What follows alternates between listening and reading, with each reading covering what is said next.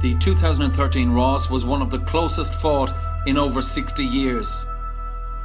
This year's Ross covered 1,180 kilometres over 8 stages, with 33 categorised climbs, including 4 Category 1, the Healy Pass, Gurteen, Drumguff and Wicklow Gap.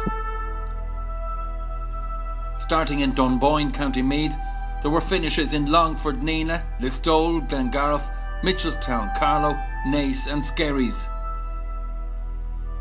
The fastest opening stages to date saw the peloton race through towns and villages right across the country at breakneck speed.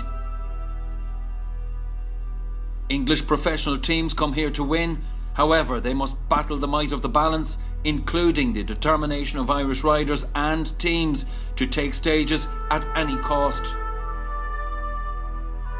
Ireland is incredibly proud of its rich cycling heritage, which since 2001 has included this UCI-ranked international stage race.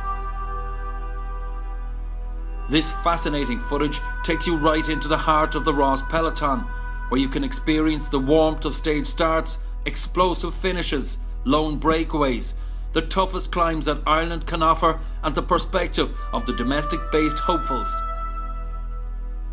Stage wins and the overall only come to those who are prepared to risk it all. Join us as we celebrate Ireland's greatest race on a magical week in May. Catch the drama of the sprint finishes, breakaways, contenders battle and others fade. The calm before the storm as teams prepare for battle, riders distanced and dreams disappear as these warriors of the road, including future world-class riders, respect the race, respect the Ross and demonstrate what it is to win the legendary Ross on Irish soil.